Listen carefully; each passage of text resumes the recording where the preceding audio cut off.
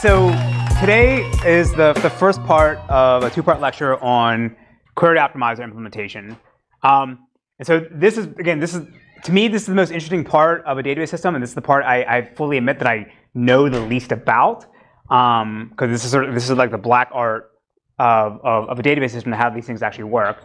So today we're sort of talking off some background about what query optimization actually means, what the system is actually doing on the inside, and then we'll talk about some things we keep in the back of our minds as we implement a query optimizer. But then we're going to spend most of our time talking about the search strategies, because that's sort of the key part about how you would actually implement this. So the paper I had you guys read was from an influential system from the 1990s called Cascades, and that's one search model strategy you could use for a query optimizer. And we'll see variants of this. We'll sort of see how we got to the point where something like Cascades came about, like what was sort of being done before. And then sort of motivate why we actually want to use something like Cascades. And so I'll try to go slow today because there's a lot to cover. And so we might run out of time discussing Cascades, but then we'll finish that up on Monday next week. Okay? All right, so the idea of what a query optimizer is doing should be sort of obvious to everyone in this course by now. But at a high level, what's going on is that we're going to be given a query from the application written in a declarative language. For us, it's SQL, but it doesn't have to be. And the optimizer's goal is to figure out a correct execution plan for that query that will have what it thinks is the lowest cost. And I'm emphasizing the word correct and cost here. In the case of correct, again, it's obvious. Right? It doesn't help us if we generate a query plan that's super fast but produces the wrong answer. So we always want to make sure that we're, however we transform our query plan into an actual execution plan, make sure that it's actually producing the right result. And then cost, I'm putting in quotes, is because it's going to depend what cost actually means for a particular database system depends on what sort of its target operating environment is, or what it assumes is going on that would cause a query to perform slower than another query. Or actually, even slower is not the right word either, right? So in our world, it's going to be computational complexity cost, right? What query plan is going to be faster than another? But this can be measured in different ways, right? It could be measured on the amount of data I'm going to process, how many tuples I'm going to produce from one operator to the next. If you're on a disk-based system, it can be based on how much disk I/O you're doing. If you're a distributed database, then it's how much network I/O you're doing. So all these various things can, the cost will change depending on what the system is actually targeting. But what we'll talk about today, the search strategy, that doesn't change. It's just this piece here is what you can slide in and out to change how you're choosing your plans. So as I said before, and I'll emphasize many times today, the query optimizer is the hardest part to actually implement in a database system well. Right? We'll see how to do sort of simplistic heuristics that maybe get you some of the way there for simple workloads, but for more complex things, like things more complex than TPC-H or TPC-DS in real workloads, then having a robust optimizer is a challenge. And there's been some work done in theory done in the 1980s that prove selecting the optimal query plan is an NP-complete problem. So we're obviously not going to be able to generate, even though it's an optimizer, we're not going to be able to always generate the optimal plan, right? And so the way we'll get around this, of avoiding having to do an exhaustive search over all possible, query plans or execution plans for a query, is we'll rely on techniques to trim down the search space. So we'll use estimation methods to figure out what the actual plan is, the cost of executing that plan is without actually having to run it. And then we'll use other techniques like heuristics to cut down on the number of plans we actually maybe consider. Like some obvious things we know we're not going to ever want to use, so we just throw them out without actually having them be part of our search. So the high-level architecture looks like this, what we're talking about. So we have at the very beginning, the application sends us a SQL query. And in this, I'm showing these checkered boxes here to indicate that they're optional. So when a SQL query shows up to the database system, some systems will have what's called a SQL rewriter, where you're actually going to transform the string of the SQL itself. So you often see this in like middleware, like things that speak like a MySQL proxy, and the query comes up, and maybe route it to a different machine. So you can do this to like route it to the correct shard, or by rewriting the SQL query, or if there's some kind of transformation you want to do in table names or column names, right? We're not really doing any optimizations here. It's mostly just for where to actually send the query. And like I said, it's optional. Most systems don't actually do this. So then the SQL query shows up into our parser. The parser then spits out an abstract syntax tree, and this is just the tokens of what was actually in the SQL statement itself. And then we pass this into our binder, and our binder is going to do a mapping from names in the SQL query to database entities to internal identifiers. So the table is select star from table foo. We want to map foo. We want to actually check whether foo is an actually valid table by looking in the catalogs and then mapping that to an internal ID or a pointer to the object that represents that table. In our system, it's an object ID or OID because we follow what Postgres does. So then now you have essentially what's called a logical plan. And this is basically almost like the relational algebra of representation of what the plan is actually trying to do. And then you feed this into an optional tree rewriter. And this could be doing some kind of conversion based on heuristics to optimize or to do further pruning on the complexity of the query search. Right, so the team, Newton, William, and Eric are doing this now. Right, they're doing a rewriter for the expressions. But this thing could be rewriting the actual query plan itself or the expressions or predicates within the operators. And again, not every system will actually do this, and you don't have to. So then you now feed this into the optimizer, and the optimizer that we're talking about today are doing a cost-based search to figure out what an optimal query plan is. Right, so that you have some internal cost estimates that they're using based on statistics that they've gathered about the data to reason about whether, again, one plan is better than another. So again, this is sort of a high-level pipeline, and the output always is what is called a physical plan here. So there's a distinction we need to make that's going to be important as we talk today is this idea of a logical plan versus a physical plan, a logical operator versus a physical operator. The easiest way to think about this is a logical operator is almost equivalent to like the relational algebra expression that you want to do in your query. I want to join table A with table B. So the logical plan does not specify how you're reading data from table A or table B. Doesn't say whether you're using index, doesn't say whether you're doing a sequential scan, right? And then we don't say how we're actually going to do the join in the logical plan. So I just say join table A to table B. I didn't say whether I want a hash join, a cert merge join, right?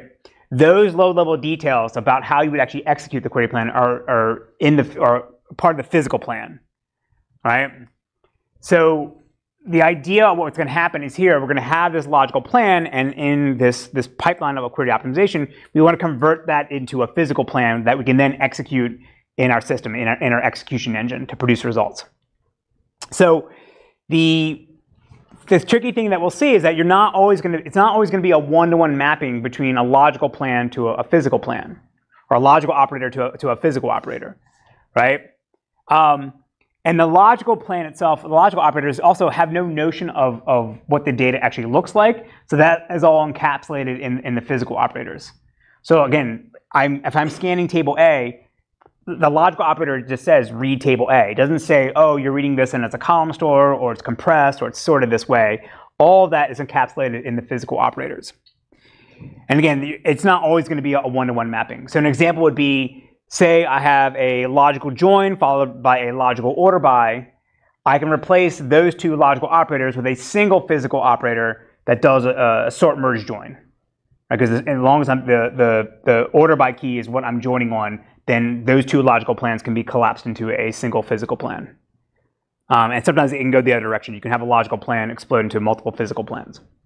So this is the key thing to understand as we go forward. And when we start doing these transformations, especially in cascades, we'll be transforming logical operators to physical operators, or logical to logical as well. But you don't really go back. You don't go physical back to logical. So when we talked about correctness, again, the idea here is that we want to do these transformations or convert our logical plans in different ways, and we want to make sure that they always produce a correct result. So we want to rely on the equivalency rules within relational algebra for us to identify when one plan is equivalent to another plan, right? So the most obvious thing here, I need to join tables A, B, and C. I can join B and C first, and then join that with A. Well, that's equivalent based on the commutativity property of joins, that I can join A and C first, and then join B, and this will produce the same result. So the associativity, transitivity, reflexivity, all these rules in relational algebra are what we're going to leverage in our query optimizer to do transformations between logical to logical, logical to physical, to generate more optimal plans, but still producing the correct result. And then one of the overarching themes as well when we talk about these search strategies is that the software engineering overhead of actually maintaining or using these equivalencies to figure out whether we're generating correct plans is harder in some implementations versus others. Again, like especially when we talk about the stratified search versus unified search, they're both going to essentially produce the same results, but how you actually enforce these things can vary. So we don't want to have to write these rules manually. We want to make sure that our transformations don't violate these as they apply them. So the other important thing to talk about too is that for today's lecture and for the next two ones when we talk about query optimizers is we're primarily going to be focusing on analytical workloads, right? Because these are where the hard queries, the more complex queries are. And in OOTP systems, OOTP workloads, the queries are quite simple, and they're often referred to as being sargeable, which is abbreviated for search argument able. It's a term in the 80s. I didn't make it up, whatever, right? All right, the basic idea here is that in OOTP queries, most of the time you're doing lookups, you're doing predicates, or doing equality matches on single columns, or columns that you have indexes built for. So now all you need to do when the query shows up to try to figure out what the optimal query plan is, it really comes down to picking what is the best index for my query. So if I have column A equals some value, and I have an index on column A, I know I don't need to do any exhaustive search to find what the right index is. I have the index, I just pick that, right? So really simple examples, basically what I just said now. I have table foo, I have a primary key on ID, and that means in order to enforce the primary key underneath the covers, the database system creates a unique index. So now when my query shows up and it says where ID equals 1, 2, 3, I just look at that and it's an equality predicate, so I know that I can just use this index. So picking the right query plan for this query is super simple, all right? And so you see this in other cases too in OOTP workloads. If you're doing joins of foreign keys, well, how do you enforce foreign keys? You have an index. So you just use the index to figure out how to join these guys together. So in many cases in sort of OOTP optimized systems or systems that are targeting OOTP workloads, you don't need to have something very sophisticated like cascades or the system R approach to do query optimization. You can actually get pretty far with this, right? Doing a trick like this. And most people, when they build the database system the first time, again, unless they're doing analytical workloads, you can get by pretty far with doing this, something like this. And Oracle did this for like 20 years, which we'll talk about in a second. Mongo actually still, as far as I know, still doesn't have a query optimizer. And they only recently, in the last couple of years, actually started supporting joins. And what they would actually do, I mean, it's kind of hacky, but it is kind of clever, and it would work for them. So in this case here, it's obvious, right? ID equals 1, 2, 3. I know I'm going to pick this index. But what if it was like ID equals 1, 2, 3, and name equals something? So I have two possible indexes I could choose. They would generate both query plans, right, to using both indexes, and then pick one at random, run it, see how long it took. The same query shows up, they pick the other index, use that, see how long it took, and then just pick whatever one worked the fastest, right? It's simple and it worked for them. And in operational workloads, OOTP workloads that MongoDB was originally targeting, that works fine. So, and you don't have to maintain statistics about anything. So again, for simplistic workloads, this is okay. All right, so we talked a little bit about this in the beginning, about doing cost estimation, but all of the things that we're talking about today, except when we talk about heuristics, but all the cost-based search, none of this actually works unless you have a good cost model, unless you have a way to make good estimates about whether one plan is going to be better than another plan. And so we'll discuss this, we'll read a paper and discuss this on Wednesday next week. Just in the back of your mind, keep thinking about this, like, all right, how are we actually going to do this costing between the different plans? And the basic idea here is that it's usually not going to be tied to something, the cost is not going to be tied to something in the real world. Like it's not going to be tied to wall clock time. It's usually an approximation of the resources that will be consumed by the query when it actually runs. And then these are just a bunch of different examples of the things that we've already talked about of how we're actually going to be able to derive a cost for a particular query. So in our case, an in-memory database is usually going to be the size of intermediate results. You could also just look at the complexity of the algorithms, the access methods, how much hardware resources you're using, what the data looks like. So again, the commercial guys have very sophisticated cost models that try to include all of these different things. In many cases, in sort of open source systems, it's usually just how much disk or how much memory I'm actually reading to process queries. So again, we'll cover this in more detail next class. But then this is just, so when I say, when we do a cost-based search, we're relying on a cost model that's deriving information about what they think the query is going to do to produce some value that allows you to compare the relative performance of two different queries. Right? All right, so now before we get into the search strategies, let's talk about what we need to be mindful of when we want to build a query optimizer. So we have to care about the granularity optimization and the timing for when we actually invoke it. We're going to talk about how we prepared statements, how do we ensure stability of our plans, which is very important in enterprise settings, and then if we're doing a search-based approach for a query optimizer, when do we stop?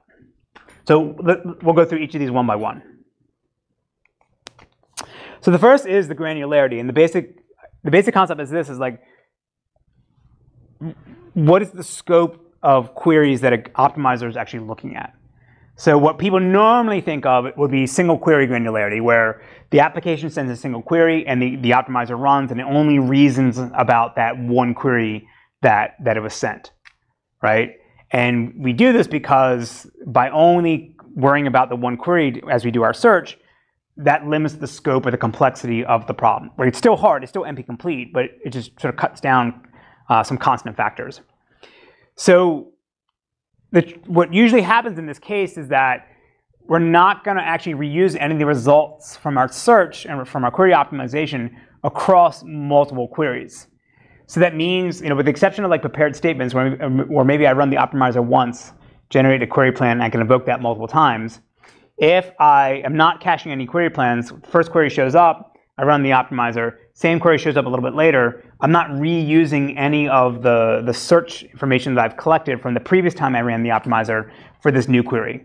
It's always like every single query gets optimized from scratch every time. In this case also too, even though I'm doing optimization on a single query, I may also want to worry about what other queries are running at the same time. And so to do this, I have to embed some knowledge in my cost model about what resources are being consumed in other queries running at the same time I am. So I know Vertica does something like this. So like Vertica, if you have a query show up and it may choose a query plan for that particular query that is not the most efficient one if the query is running by itself, but it is running. It is more efficient when it knows there's other queries running at the same time. So again, this is just like a single query shows up, I run the optimizer for that, and then I produce a single query plan. Another approach would be to do multiple query planning. And the idea here is that if I'm told ahead of time, here's a bunch of the queries I'm going to run together, it can try to meld them into a single query plan where we can maybe reuse some of the data structured intermediate results that are generated by different parts or different queries instead of every query running by itself. So you sort of take a global view of here's what my workload looks like and try to generate an optimized query plan for all those sort of queries together. So of course now the search space is much larger because I'm considering more things at once, but I may be able to get a better global optimum configuration for my queries than I would have if I was looking at a single query at a time. You also sometimes see this in there was a system out of Europe called ShareDB, where again you give it all the queries ahead of time and it tries to figure out how to reuse data across all of them. I don't know how many commercial systems actually do this, but there are academic papers that talk about this problem. All right, the next question is, when do we actually want to invoke our query optimizer? So again, what most people think about when they think about a query optimizer is what's called static optimization. Query plan shows up, then you generate the best query plan you can find for it, and then you just sort of execute that. And then you don't go back and revisit that query plan as you run that query. You just say, I set it, forget it, and it just goes. And if it turns out to be a bad idea while I'm running it, I just stick with it. right? This is how most systems are actually implemented. You can sort of amortize the cost of invoking the optimizer for more really expensive queries by using prepared statements, right? Prepare the statement ahead of time, run the optimizer, generate the query plan, and then every time I invoke that same query, I just reuse that query plan. And we'll see in the next slide, though, this can cause problems when you have parameters or variables in your prepared statement. The next approach to do is called dynamic optimization, where you just sort of take the logical plan that you have. You don't actually run an optimizer at all. And then when you actually invoke the logical plan, then you do some optimization pass to figure out what is the correct thing to do for that part of the query. Right? So you're doing the optimization in sort of subsets or groups of the query plan itself. As far as I know, nobody actually does this. We'll see a little bit something in Ingress in a second that does sort of something like this. And part of the reason why this is hard to do is because it's difficult to implement. You sort of have to be able to re-enter the optimizer and do optimization on a subset of the query every single time. This also makes it hard to debug if it's non-deterministic, right? How do you may run it the first time and you get one query plan, you run the same query again, and you get a completely different query plan because it's re-optimizing as it goes. There's ways to handle that, as we'll see in Postgres in a few more slides. But again, as far as I know, traditional databases don't do this. You might see this in more stream processing systems. An approach that kind of combines the both of these, try to get the benefits of both of them, is to do adaptive optimization, or what I'll call hybrid optimization. And the idea is that when the query shows up, you first run it through in the first pass to get your first optimized query plan. Then you start running that query. But then you observe whether the assumptions that the optimizer made about what the data looks like when it ran through the optimizer the first time, you see whether that matches with what you're actually seeing on the real data. So for example, if I assumed that my predicate was super selective and it was going to start filtering out a lot of tuples, but then when I start running it, I'm getting way more tuples than I expected, then I know I probably have the query optimizer was incorrect. And I may not have the most efficient plan for what the data actually looks like. So what they can do is if the error rate for the query goes above some threshold, then you go back and re-invoke the optimizer, providing some hints about, hey, this is what the data actually looks like, update your estimates, and then it generates a new query plan. This idea is about 15 years old. It came out at a University of Wisconsin. In very recent years, last 2 years, the commercial systems actually now support this adaptive query optimization. So Oracle has it, SQL Server added it in 2017. I don't know about DB2. And there's different ways to implement this, right? The easiest way to do this is I run my query plan. If I see my estimates are wrong, I just go back to the optimizer, throw away any intermediate results that I've already generated, and just start over from scratch every single time. The more sophisticated approaches, which I don't know whether they're in the commercial versions, is where you can try to figure out, well, I've already scanned this table. Let me keep those results around, and I'll go back to the optimizer and generate a new query plan while fixing that operator, fixing the part of the query plan that I've already executed, right? And obviously, that may not lead to the most optimal plan, so there's trade-offs in both of these approaches. So again, everyone pretty much does this, and this is what we'll focus on today. Historically, Ingress did this. They don't do it anymore, and this mostly shows up in stream processing systems. And then now this is something that the commercial systems actually support. All right, the next thing is prepared statements. So again, the optimizer is a search algorithm, right? It's a complex, heavyweight search for complex queries. And the amount of time it's going to take it could be non-trivial. Right, so ideally, I don't want to run a 10-second search to find a query plan for a query that's going to run for 1 second. And so I want to come up ways to reduce the amount of time I have to spend on my optimizer. So let's say for whatever reason, this query is super expensive to do query optimization on. Right, it's a three-way join. That's actually nothing that's trivial, but assume that it actually is. So say I'm going to execute this query over and over again. Rather than having to run the query optimizer every single time this query shows up, I can declare it as a prepared statement, and then now I just invoke it from the terminal by using the execute command and invoking the prepared statement handle that I defined up above, right? So now what will happen is when this execute shows up, the database system says, oh, I know this prepared statement. I have a cache query plan for it. let me go ahead and just reuse that, and it skips the optimizer. But now let's say for this query, I've hard-coded some parameters in here, and I want to be able to change this to do the query on different parts of the table. Right? That's not a problem, right? In prepared statements, you can rewrite these to be these placeholder variables. So now at runtime, I pass them, pass values in like a function, and they get substituted in here. What's the problem? You can pass bad variables. He says you pass bad variables. What do you mean by bad variables? Like, let's say normally it's highly selective variables that go in there, and you pass just basically select everything. Yes. So he says like before, like in this case here, like assume these produce. Like, let's keep it more simple. I see the query the first time, and I maybe run the query optimizer, and I generate this query plan like this. But now if I pass in different values for these guys here, that can change the selectivity of these filters. And now what was the optimal plan? The optimal plan was join A, B, and then join C. It may now be join A, C, and then B, or B and C, and then A. Right? So at this point here, even before we invoke the query, we don't know anything about what people are actually going to be passing us. So, how do we actually derive what the optimal plan should be? So there's three choices. One is we just punt on it and say that we just re-optimize every single time we get invoked with new variables that we've never seen before. If we're clever in our software engineering, we can sort of keep track of where we left off in our search optimizer last time, and maybe use the best plan we've seen before as a starting point. Then instead of having to start from scratch all over again. The next approach is to break look at the values you could possibly have for these parameters, break them up into quantiles or buckets, and then generate a query plan for the average value of each bucket. Then when an invocation shows up, you look to say, well, my variables look like this, and that I have that falls in this bucket, and therefore I can use my cache query plan that I had before from that one.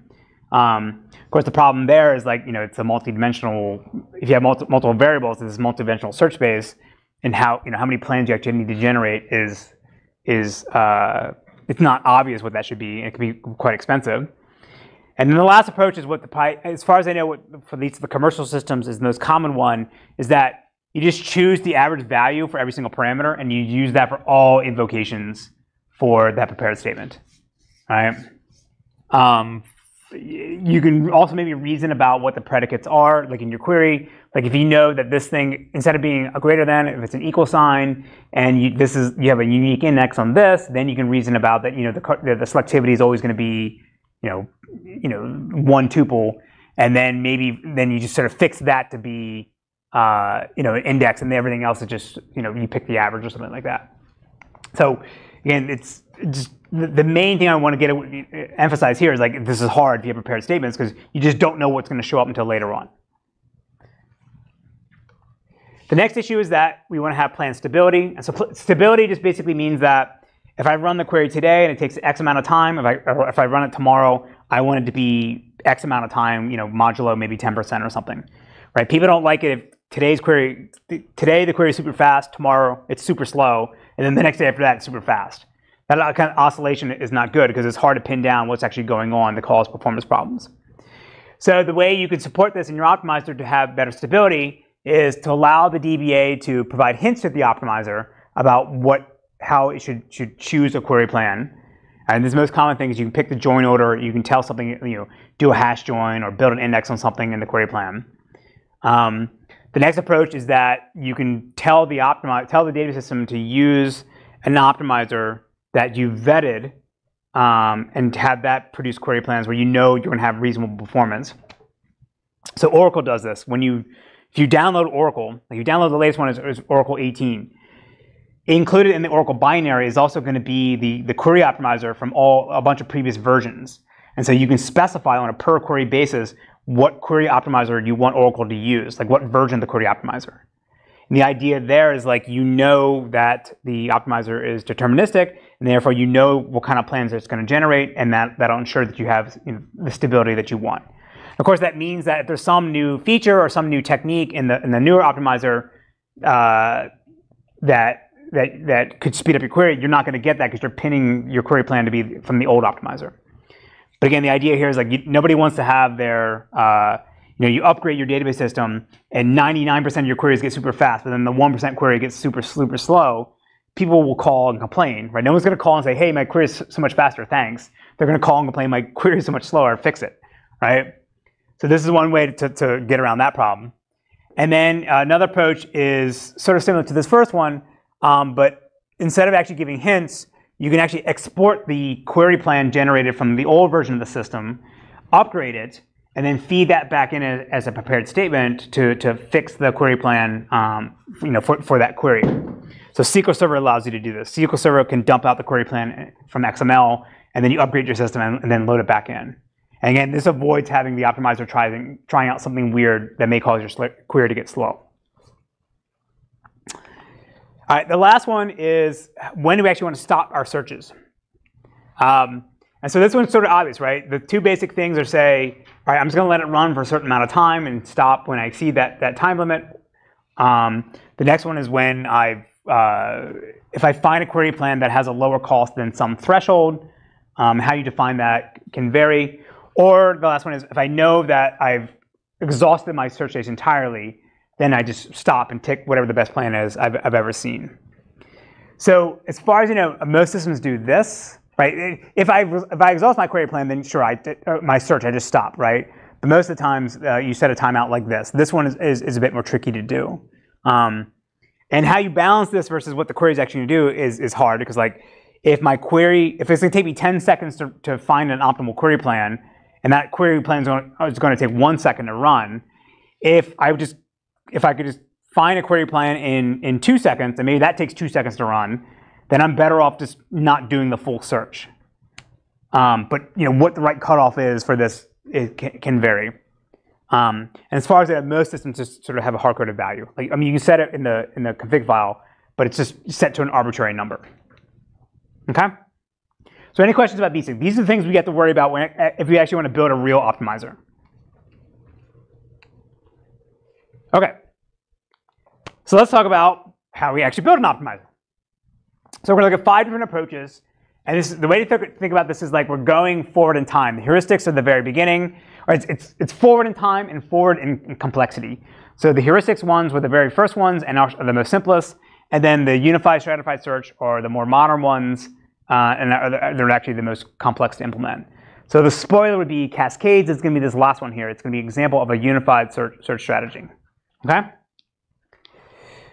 All right, so the first one is to do heuristic-based optimization. And this is where you just have these static rules in your optimizer that know how to transform a logical plan to a physical plan. Right? And it's the standard optimization techniques we teach you in the undergrad class, like predicate, limit, projection pushdowns, doing all selections and filtering before you do any joins, right? Trying to throw out data as much as possible. The join order based on cardinality, like you want the bigger table as the outer table and the smaller table as the inner table. Again, these are all just sort of hard-coded rules of things you're pretty sure you're always going to want to do. Like I'm always going to want to do projection pushdown. There's very rare cases where I maybe want to there's rare cases where I may want to put the projection at the very top and not trying to prune early. But you can just hard-code rule to always do that. And we'll contrast this with the next examples, the next strategies where you're doing cost-based search. There's no cost model involved in any of this. It's always do it, right? Unless there's some criteria that you identify where you don't want to do this. So this is how things were actually implemented in Stonebreaker's first system, Ingress, out of Berkeley. And then this is what Oracle did, surprisingly up until the 1990s. And it's crazy to think about how popular and how big they've gotten, for like 20 years with a heuristic-based optimizer. And talking with people that actually used to work at Oracle on the old optimizer back in the day, they said it was like the nastiest, like largest piece of code in the entire system. That it was very impressive, but like impossible to like maintain or modify and extend, because it had to deal with all these corner cases to do all these rules, and it's just it was all written in C, right? There wasn't any sort of high-level language describing what the rule actually was. Right, so you may think hey, this is crazy. How did they get so far with the simplest approach? You got to understand, back in the day, at least in the 1990s, they're not running the super complex queries that people are running today, right? So like 75-way joins were probably not that common back then, so you didn't have to worry about these things. They didn't have CTEs, they didn't have window functions.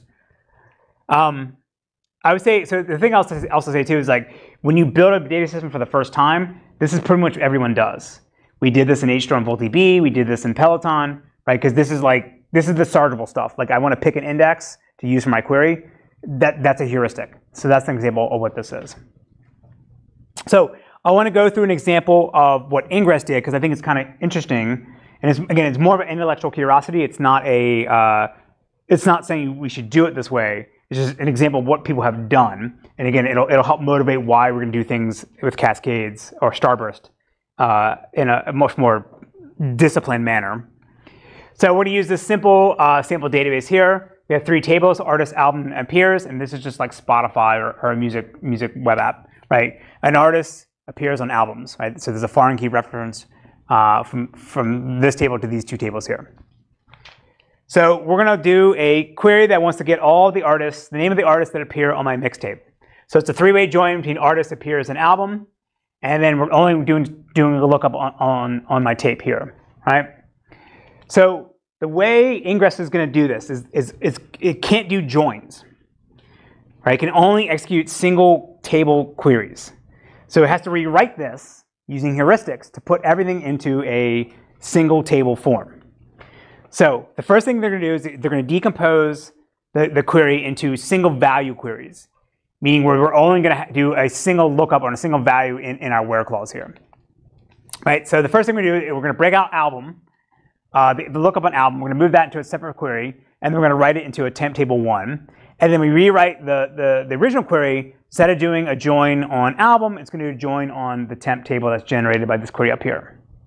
So then now we're going to take this guy, decompose it further, all right, and now break it out so that it's a join between temp 1 on the appears table and a join between artist 2 from the temp table generated by this query here, right? Again, these are just heuristics. They can do this rewriting, and they're operating on the logical query plan, not the actual SQL string itself, at least as far as I understand from the paper. All right, so then the next step is now they want to remove all of these joins and substitute them with the values that are generated from the previous queries here. So this very top one here, this one is not accessing any other temp table, right? This is sort of the root of the execution plan. So I'm going to execute this one first, produce a value, which I then now substitute here to replace the value that this guy is trying to join on. Right? So I replace the lookup on the temp table from the album ID. I place that with 999 because that's coming from this guy. It now produces a result, 1, 2, 3, 4, 5, 6. So then I come back down here for this last query, and because I have two values here, they didn't support in clauses in the 1970s, so they have to rewrite this to be 2 separate queries, 1 on 1, 2, 3, and 1 on 4, 5, 6. And then you run this, then you produce a result, right? And you just coalesce these 2, and that's your answer. Crazy, right? It's kind of cool. Obviously super inefficient, right? But you understand, it's the 1970s. So that paper describes how they do this, talks about, oh yeah, we're operating on a table with 300 tuples, right? Because the hardware was super limited, the size of the data they had to manage was much smaller. So in that environment, this works, right? Okay, so what are the advantages of heuristic-based optimization? Well, it's easy-ish to implement and debug, right? Because you know how to write test cases that go after the rules that you define and actually see whether it actually produces the correct result. And for simple queries, this works reasonably well. And it's actually super fast, right? Because there's no search. It's just, does my query look like this? If yes, rewrite it this way, right? Now the downside is going to be it's going to require on magic constants in your code to predict whether the choice you're making is good or not, right? So should this table be the outer table versus the inner table? There's some magic you have to you're hard coding in there to try to figure that out. And then when you start having complex queries, this is just not going to work at all because there's going to be complex interdependencies with different parts of the queries, different operators in our query plan that we're just not going to be able to reason about because we're sort of only doing these simplistic rules. So like I said, so when you build a database system for the first time, if you want to have a basic query optimizer, you do something like this, and then eventually you throw it away and start over, or you build something more sophisticated, which is what we did. All right, so this was the approach used by 2 out of the 3 first relational database systems of the 1970s, so Ingress and Oracle. The other relational database in the 1970s was IBM's System R. And they actually did what is most often used even today in systems like Postgres and MySQL and most open source database systems. So this one is going to be a combination of the heuristic-based optimization that we showed in Ingress, but then now they're going to include a cost-based search to do optimizations like join orders. So as I said many times with the System R project, they got a bunch of people that had fresh PhDs into a room. They took Ted Cott's paper and says, oh, let's go build this. And everyone carved off their own piece. Pat Selinger got actually she worked on the query optimizer. And she just retired recently, but she was at Salesforce. And I had a great student who took my class 2 years ago, and then she's now at Salesforce working on their database system. And then she didn't realize until after the retirement party that the Pat Selinger she was having cake with was this Pat Selinger from the class that built the query optimizer, right? So she's quite famous in the database world. So this is an example of the first cost-based query optimizer for a database system. And again, the argument back then, the same way we talked about with compilers, was that the people claimed that, a declarative language like SQL or Quell, they're never going to be able to generate an optimal query plan as efficient as the one actually written by humans. So this is sort of the first approach to show that it's not the case. The optimizer can do this better than a human can do. So we won't talk about what this actually means in detail just now. In a few more slides we will. But the System R approach is an example of doing what's called bottom-up planning, where we're sort of going to start with nothing in our query plan and go from the bottom up and start adding in pieces we need to actually compute the answer that we want, right? And whereas Cascades is a top-down model, which we'll see in a second. So as I said, IBM implemented this in System R when they went off and built DB2 in the early 1980s. As far as I know, they took the System R query optimizer and ported it over to work in DB2. Eventually, later in the 1980s, they got rid of it. But this is the approach now that's used in pretty much every open source relational database system that's out there. So like the major ones, MySQL, Postgres. Postgres has a variant of a different type of optimizer we'll see in a second. But like if you have less than 13 tables in your query, you get the System R approach. All right, so let's go see how System R does this. So what they're going to do is first they're going to break up the query into blocks. And again, we're operating on logical operators here, not actual SQL.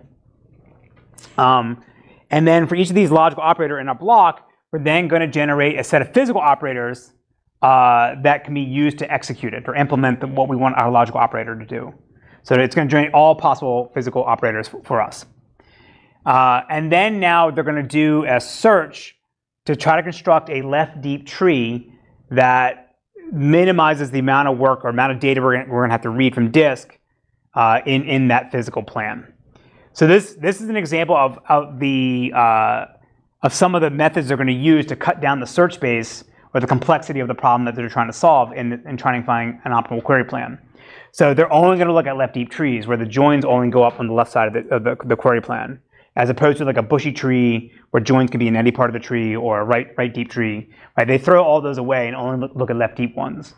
And they're also going to throw away Cartesian products as well, Cartesian joins, because you almost never need those. All right, so let's say now we extend our query we had before for looking up all the people, the name of the people that are on my mixtape, but now we're going to add an order by clause. We want to sort them by artist ID. And I'm doing this because this is going to highlight a key deficiency of System R's approach. All right, so the first thing we're going to do is we have to choose the best access path for each table. So all that is just looking at the 3 tables I'm scanning in my query.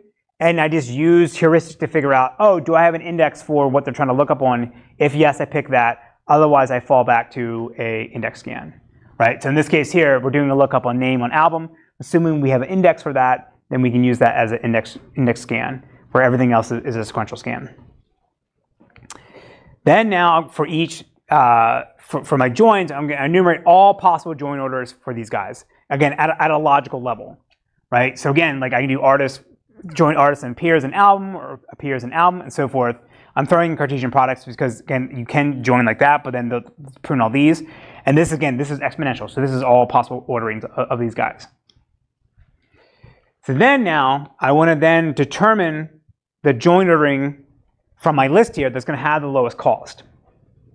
And so to do that, they're going to do a search, a divide and conquer approach, where they're going to break up, they're going to do estimation for the cost of doing a join in stages, get to my endpoint, which is the final result that I want, and then backtrack and figure out what was the fastest way for me to get there. All right, so it looks like this. So say at this is the bottom. I should rotate this. So think of this as the bottom, and that's the top.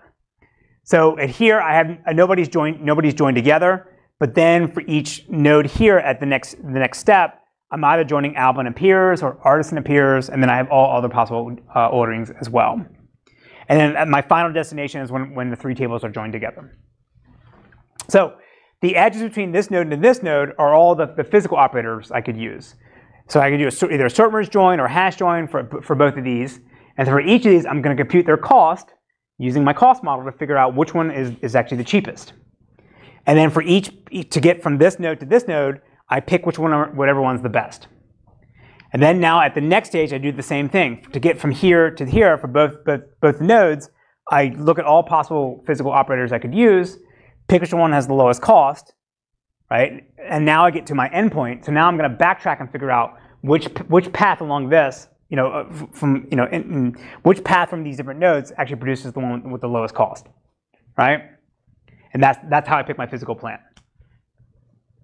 What's missing here? How did I change the query? I added the order by. There's nothing in here that talks about sort order, right?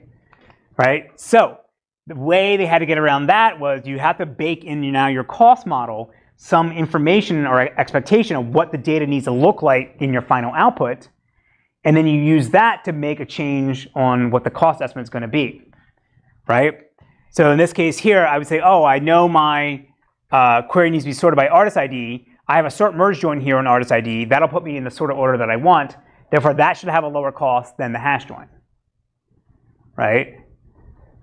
So there's no way to sort of introduce like an order by clause here in this. So our baking logic, our baking knowledge about what the data, we're disconnecting information on what the data needs to look like from our search strategy, and by embedding it in the cost model, which actually might not be is not the right place to have it. Okay. All right, so we talked a little bit about this very briefly, but I want to bring up now the distinction between the top-down versus bottom-up. So the system R approach that I showed you is a bottom-up, even though I was going from left to right. The idea here is you start with nothing. You start with I have all my tables, and none of them are joined, or none of them are being processed in any way, and then I build up my join orderings till I get to my very top that has all the data that I want, or has data in the joined in the way that I expect. Top down, which is what Volcano and Cascades are going to use. I start with what my answer to be, and then I search down and figure out what nodes do I need to add in my query plan to get me to where I want to go. Now, at a high level, these two approaches are semantically the same, right? They're going to produce, a near optimal query plan that produces the result that I want. In my opinion, this almost gets a religious debate. In my opinion, this is the better way to do this because you can reason about the query plan as you go down and prune out branches where you know that there's never going to be a better path to get to where you want to go. This is also independent whether it's stratified or unified. Cascades is a unified approach. In my opinion, unified top-down is the way to go. The Germans disagree with me. That's fine. Again, this will make more sense as we talk about Cascades and Volcano and Starburst. But just to understand, System R is a bottom-up approach. Cascades is a top-down approach. So I want to talk a little bit about what Postgres does, at least for what you normally get in Postgres when you run with queries that are less than 13 tables. We'll talk about what happens when you actually run with queries that are more than 13 tables in a second. But Postgres is an example of a heuristics plus a cost-based search. And so the way it works is that they have these stages, explicit stages, that do different types of optimizations on your query plan. And there's baked into the code these assumptions about what the output of one stage needs to be as input into the next stage. This is why, again, I like the unified model, because you just sort of throw everything into a single search, and it just does the optimization for you. Where in this one, this one here is like you have to do rewriting, and then you do the cost-based search, and then everything else I think is like aggregations and order by. These are then added back into your query plan, independent of the search that you actually did here. So one of the main developers of Postgres, Tom Lane, actually lives in Pittsburgh. He's CMU alum. He got his PhD here in the 1990s, not in databases like software engineering. When we first started building Peloton, we were using Postgres as a starting point, and we had lunch with him to discuss the various parts of the system we thought we wanted to reuse. And one of the big ones was the optimizer. So this is maybe 3 or 4 years ago.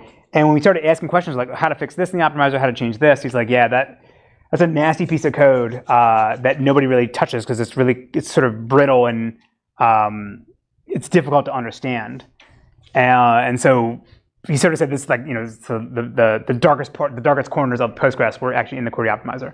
And when we actually look at the code, I agree with him. It may have changed. I haven't looked at it in several years, but it was a pain in the ass to modify or extend, just because, again, there was baked in the code all these assumptions about what the query plan needed to look like as you go from one stage to the next. All right, so what are the advantages of the system R approach? Well, it usually finds a reasonably good plan without having to perform the exhaustive search. Now, the downside, though, is that we have all the same problems we had before with the heuristic-based approach, because that's the first stage of this. We do heuristics, and then we do our search. So all the problems we had before still carry over into this one. Now, taking left deep join trees, this is a system R specific optimization. In modern systems, they actually can consider, you can consider right deep or bushy trees. There's nothing about the search strategy that says you have to take this assumption. It's just what system R did. But I would say the biggest problem, and their example was what I said before about the sort order, where you have to bake into the cost model some notion of what the physical properties of the data should look like, and use the cost model as a way to enforce that, so that it picks one plan it gives a high cost to query plans or operators that modify the data or put the data in a form that it shouldn't be in to produce the correct result. All right, the next class of algorithms the next approach to doing query optimization is to randomize algorithms. And the idea here is that rather than doing a guided search through a branch and bound model or the system R dynamic programming approach, you just take a random walk over the all possible query plans you could have, and then hope that you find one that actually produces that it's actually more efficient. Right? So this is a good example where you just keep going, you can do this forever. So obviously you want to stop after a certain amount of time or when you exhaust some cost threshold. And so I'll show you an example of what Postgres does. But the first approach that did something like this was in the 1980s. They were doing simulated annealing. And the basic idea is that you take a query plan that's generated using heuristic-only approach, and then you just start swapping things, changing query plans in different ways, like changing the join order of two tables. Check to see whether the cost of that new query plan is better than the best one you've seen so far. Right? And so what happened is, if you have one that produces a better query plan with a lower cost, then you always accept that change, and then now you use that and permute that one and jump somewhere else in the solution space. Or if the permutation actually makes things worse, you sort of flip a weighted coin and decide whether you actually want to keep that. And then, if not, then you revert it and flip back something else. If yes, then you continue forward on that. And the idea there is it allows you to break out of local minimums, right? But again, it's super important. This goes back to our relational algebra equivalency rules. Is that we want to make sure that anytime we do a flip in a query plan, that it's equivalent to the query plan we just came from, because we don't want to permute something and have it produce incorrect results. So you sort of have to, every single time you make a transformation, you do this check. As far as we know, nobody actually implements this one. But Postgres has something interesting where they use a genetic algorithm that's sort of similar to simulated annealing, but But were they going to? They're going to generate a bunch of query plans in each round. Then they choose they look at which one has the lowest cost, or sorry, which one has the worst cost. They throw that one away, and then they pick some genes, if you want to call it that, of the query plans that have the best cost. Then you flip those things around, then do another round, all right, and see whether produces a better query plan. The idea is you're taking query plans that are good, mating them together to produce new offspring that may produce an even better or more efficient query plan, right? So again, Postgres only does this if you throw a query that has 13 or more tables that you're joining together. Otherwise, they fall back to the system R approach. I don't know how well this works. I actually have not seen any studies that show, is this actually better than the system R approach for Postgres' implementation.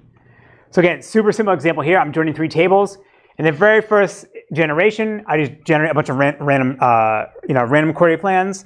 I then cost them, figure out which one is the best cost, and that becomes the best cost I've ever seen. Take the one that has the lowest cost, or sorry, the worst cost, throw that away, pick some random genes from my best ones, and then produce new offspring that have this, right? And then same thing, I cost them again, pick which one is the best, throw away which one is the worst, get them to mate, and then spit out new offspring, and I keep going like that, right?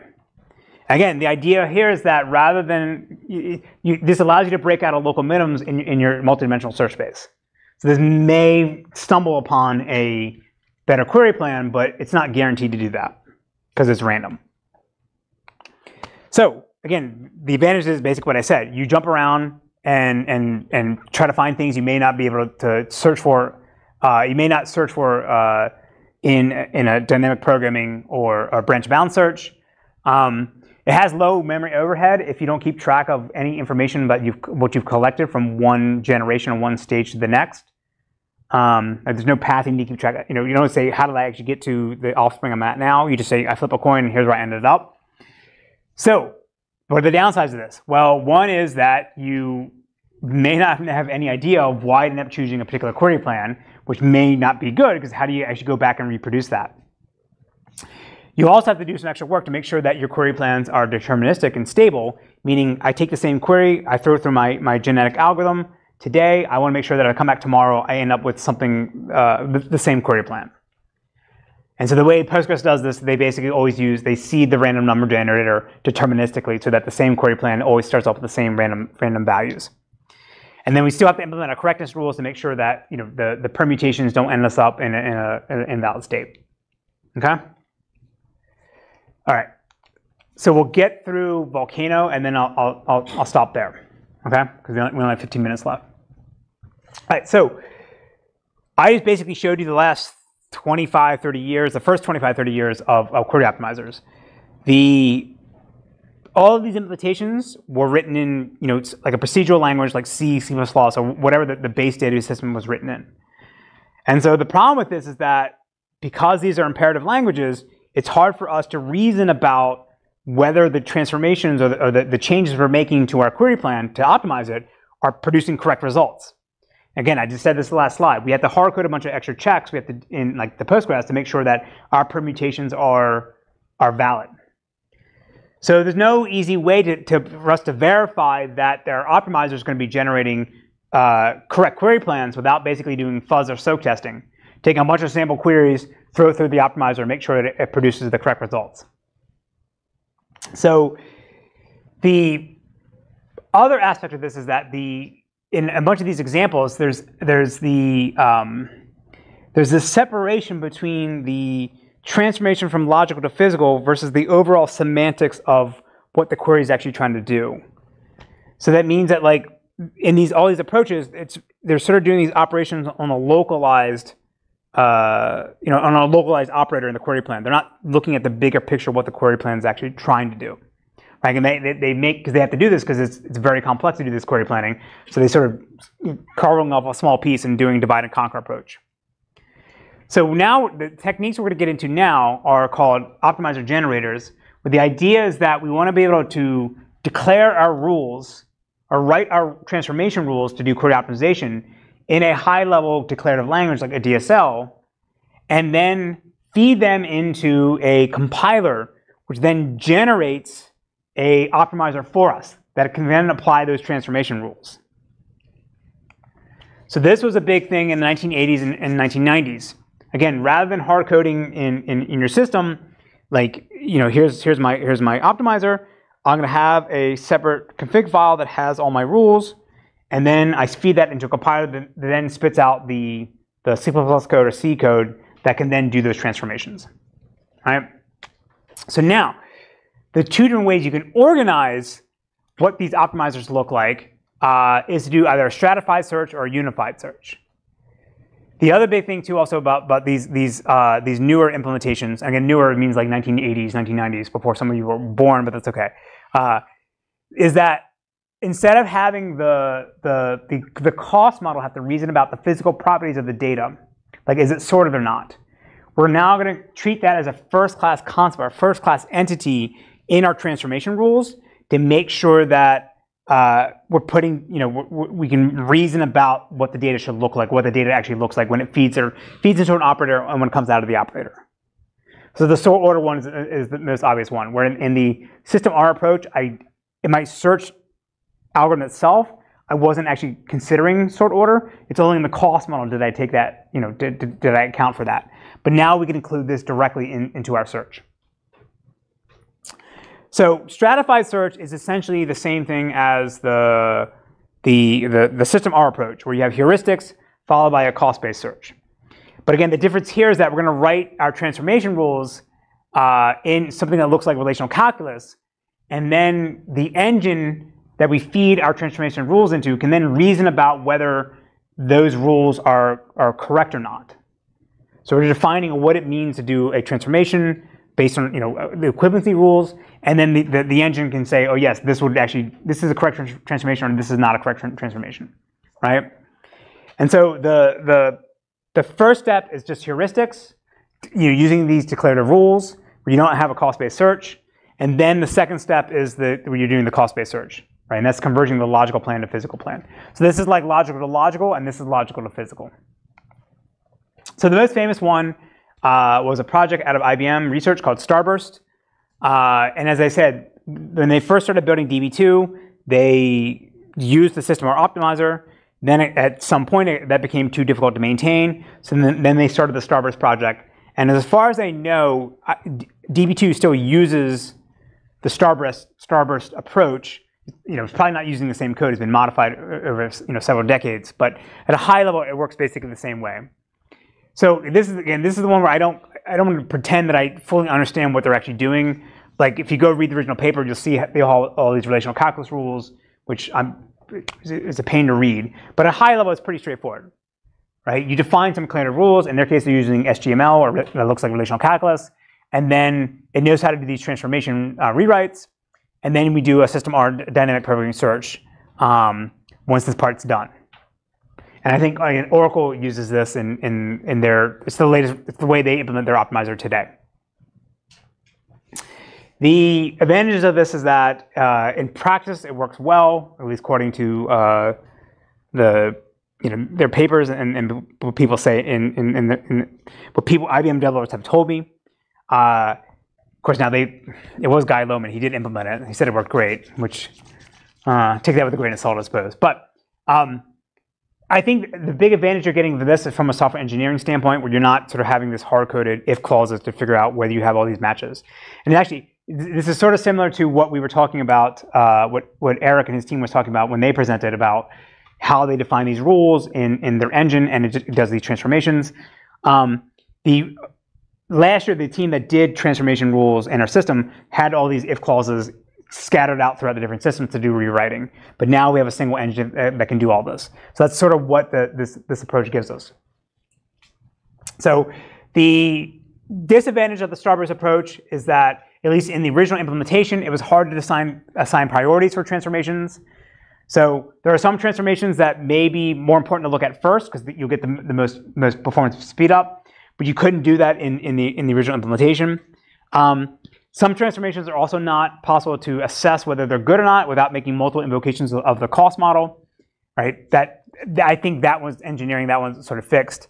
And then this one I actually still buy, and if they're still using the relational calculus language that was defined in the original Starburst paper, maintaining these rules are a big pain because it's not C++ code or C code that most people understand. It's like this other, other DSL that is unnatural for systems programmers to normally write.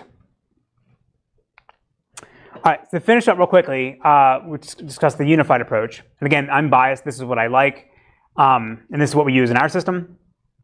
So rather than having a separate stage to go from logical to logical, and then a separate stage to go logical to physical, we're going to have a single search model that does everything, right? And everything is just going to be defined as transformations. So the rule engine can fire and say, it makes sense for me to do a logical transformation here, or a logical physical here, and I don't have to reason about anything about the, do I do one first before the other, right? I can do a logical and logical physical and determine whether one is better than the other at that moment without waiting to get to a separate stage. So now the thing about this though is that because we're going to now be doing logical transformations in our search, this is going to end up generating way more transformations that may end up being redundant. If I can do a logical transformation from join A join B, I can transform that to B join A, but now I may want to, the rule may fire to go back the other way, A join B. So the way to avoid all these redundant computations is I'm going to use a memoization table to keep track of what rules I've fired before, and I know that I don't need to revisit them in my search. Of course, now this becomes expensive to maintain, but that's unavoidable. So there's actually three, Gertz Graffi did the Cascades model that you guys read about, but he actually did two other cost models, or sorry, search engines, or search optimizer generators prior to the Cascades one. The first one was called Exodus, the second one was called Volcano, and the third one was Cascades, and that was his last one. This is the same Volcano when we talk about the Volcano iterator model for query processing. This is the same guy that read the paper you guys wrote, or sorry, you read the paper that he wrote on index latching at the beginning of the semester. The same Gertz Graffi. And so for this one, what they're going to do that's different is that they're going to embed now the physical properties in the actual operators themselves, and then the rules can then again reason about whether the transformation you're trying to do will hold or is valid based on what the physical properties it expects to have. And so again, this is also now an example of a top-down approach that we'll see in the next slide, where we start from the beginning. We start with the outcome we know we want, and we figure out what steps we need to do to get us to that point. Now, for Exodus, that was in the 1980s. I don't think that went anywhere. For Volcano, as far as I know, at least from reading from the papers, is that this was never actually implemented in a commercial system. There's a bunch of other academic systems that took his compiler framework and used that, or optimizer framework, and used it in their own systems, but no one actually ended up putting this in a commercial system. Whereas Cascades is being used in SQL Server today, and SQL Server probably has the best query optimizer. Okay, so let's look at an example here.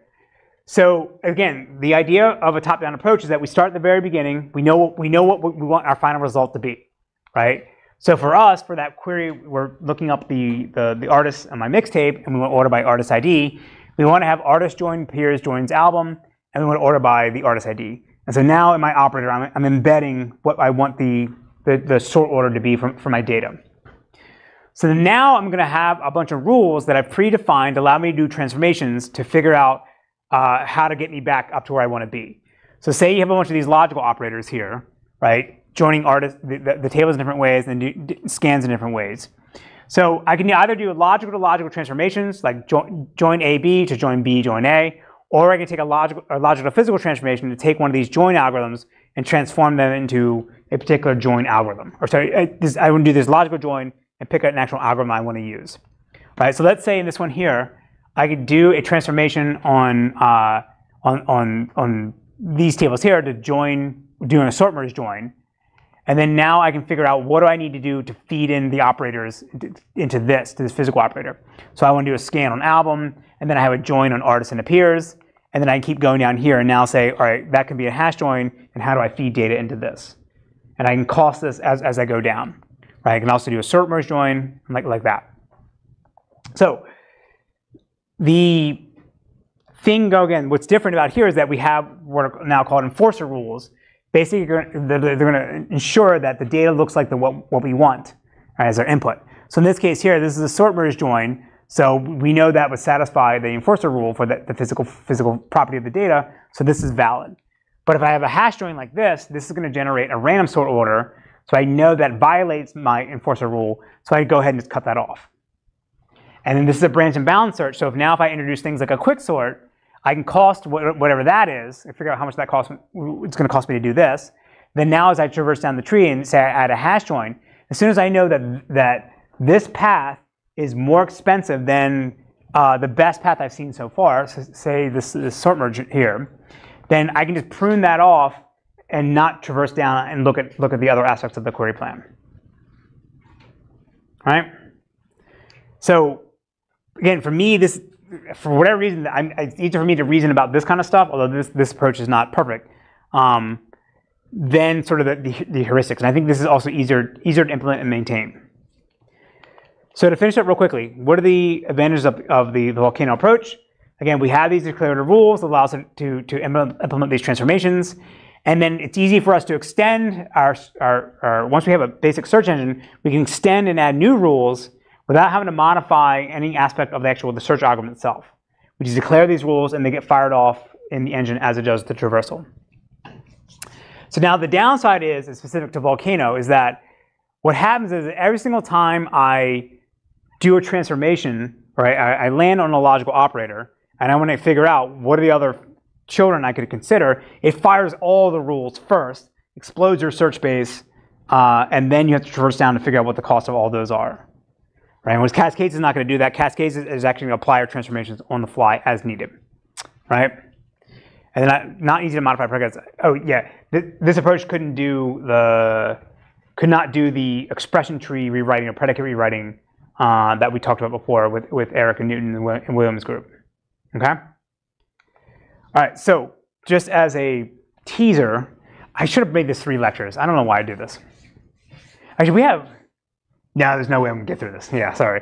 All right, so just as a teaser, like what Cascades is going to do that's different than Volcano is that it's going to be the same kind of thing where you have all these logical, physical transformations.